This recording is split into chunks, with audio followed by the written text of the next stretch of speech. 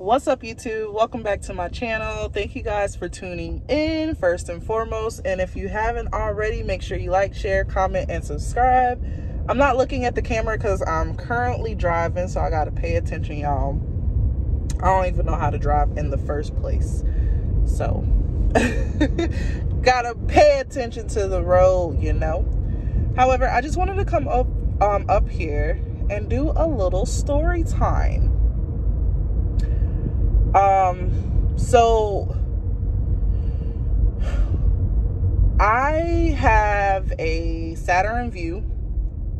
Well, I had a Saturn Vue, and I only have that car. It's a 2006, about 80,000 miles on it.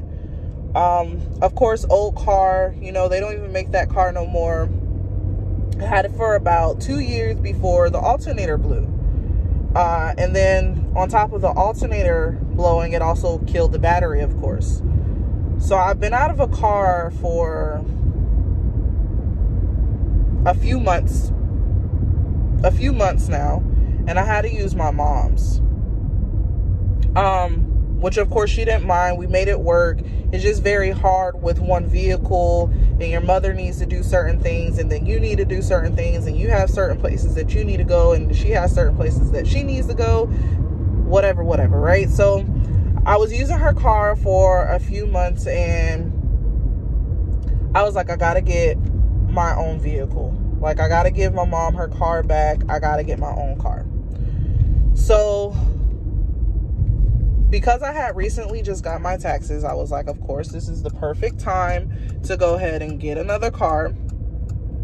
And with my credit, it was kind of hard, of course, because my credit isn't great. However, with that being said, I was like, still test the water, still try to get a car. You need one. It's just time, right? It's my time. So I went to Bob Mills, because they have the dream car, well, my dream car, they had it there, and I was like, man, that's my dream car, that's what I want, that's what I'm going to get, which is the Chevy Traverse 2000. They had a 2020, I believe it was, and they had a 2016. Me personally, I would settle for like a 2015, 2016, but I like the 2018 and up models because of the body of it. Right, so I went there, and it was like, because of it being a pre-owned vehicle, first and foremost, and with so many miles on it, I don't qualify for it. So I was like, okay. So with my credit, I would have to do a brand new car with fewer miles on it. So I was like, okay, cool. Or it could be a pre-owned, but it still has to have lesser mileage on it. So I was like, okay, cool, let's try it. So we tried an Outlander Sport. I'm not sure if you guys are familiar with that. Look it up. It's a very tiny car. It almost reminds me of my Saturn Vue. And I was just like, nope, I can't do this. I'm not going to be able to do it. It's too small. I feel closed in. I feel like I'm inside of a box. It's just not going to work. So they were like, okay, what would you prefer? And I was like, well, I would prefer my Chevy Traverse, but I know that I'm not going to be able to do that right now, just because a newer one is more expensive. And then on top of that, they didn't have a new one. So I was just like, I know that's not going to work. And I don't want to travel just because of the situation that I'm in. So he ended up trying an Outlander 2020. And it didn't work. It was, I think it's still the Sport. I'm trying to think. I don't remember. But either way it goes, I was just like, it wasn't a 3-row or anything of that nature. And I was like, no, I don't want that. That's not what I'm doing. Because I really don't want to be into something that, you know, I don't necessarily like. I don't feel comfortable in. And then I have to be stuck in that for at least a year. And I don't want to be in a year of misery. So, I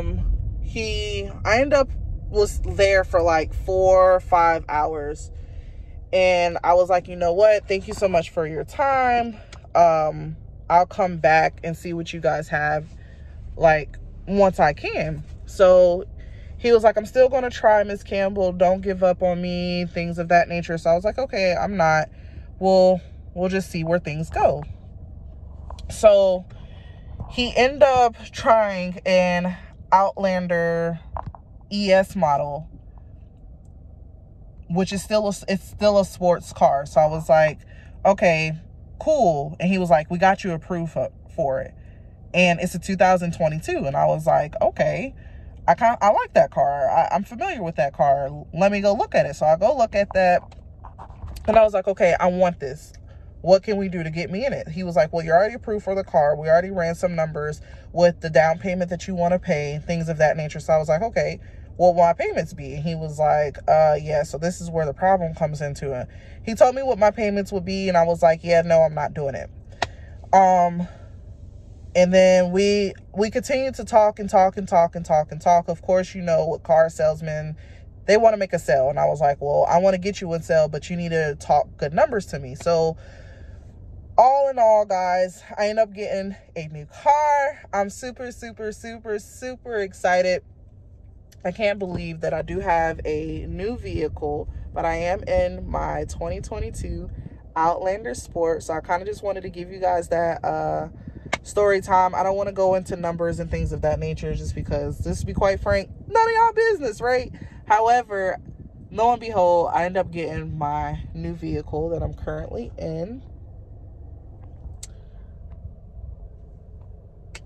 So I'm super excited. I just wanted to come up here and give you guys that short little story time. My next video that I'm going to do is going to be me giving you guys a tour of the car. So stay tuned for that. But I'm going to go ahead and cut this video short, guys, because I got to go make some money. With that being said, please make sure you like, share, comment, and subscribe.